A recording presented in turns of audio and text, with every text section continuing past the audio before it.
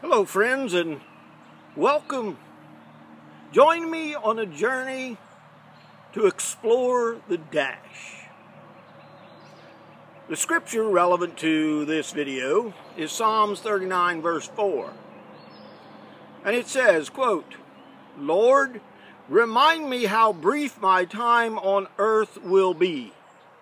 Remind me that all my days are numbered. How fleeting my life is."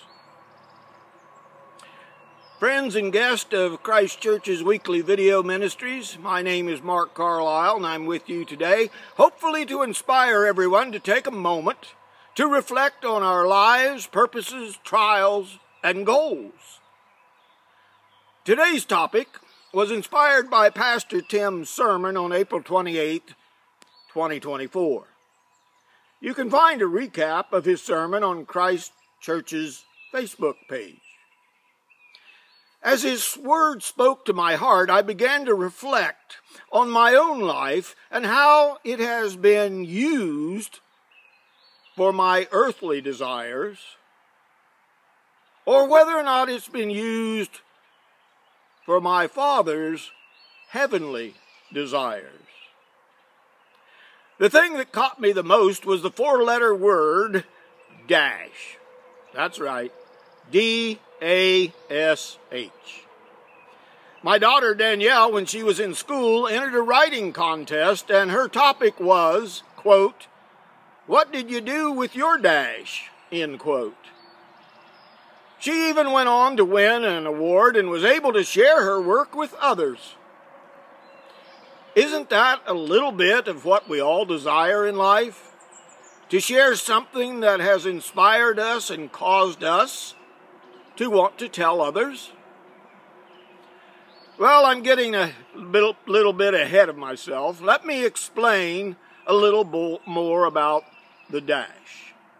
You see, when you were conceived, God had a plan for you. Your beginning. You were given a birth date when you were born, and throughout life, we have opportunities with family, friends, and acquaintances to bless them with our kindness, smile, caring, or interest in their lives. Once our lives are completed, a certificate of death is created, which leads to one of three things, depending upon what you did with your dash: eternal life with God, or total separation from Him and His love for you, given through His only Son, Jesus. The third thing is an end to this life. Your dash is everything between those two dates and will be written on your tombstone.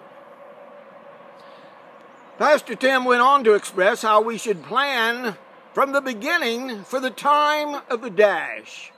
And he mentioned that many of us plan by setting goals for education, careers, life choices, and some even a 403B for retirement. He also shared that in some cultures, kings would select their granite stone for their tomb at their coronation. They knew life had an end. Unfortunately, many today even put off these plans, and statistics prove and tell us that the majority of us don't have enough for our retirement. In the Christian life, we also need to plan from the time of our rebirth in Christ by accepting Him as our Lord and Savior to ensure our dash speaks of Him, His love, and His desire that no one misses the goal of eternal life. This week, think about your dash and the influence you can bring today to someone in need of Christ and your love. It will create a memory if used in the power of Christ for eternity. Have a blessed dash.